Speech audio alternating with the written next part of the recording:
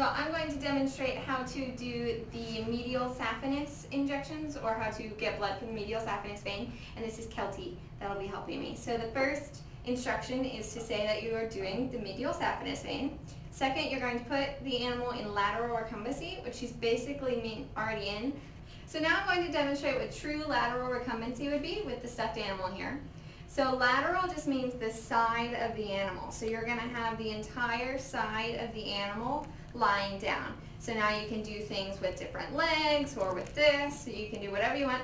Lateral recumbency means shoulder, hip, and sometimes even their head is touching the table. So now you reach over the animal with your hand closest to the head, and you extend the animal's down leg, that's the one that's on the table, and retract the up leg, and this gives you a little bit of control over her back as well. And then you place the side of your hand in the inguinal region, which is her hip region, and then use it to push down on her leg. So there's the medial saphenous vein, and as I start to push down, it comes up. You can see it starting to come up a little bit there. And then usually you'd have two people, so the person doing the blood or the injection would be able to get it from that side of the table.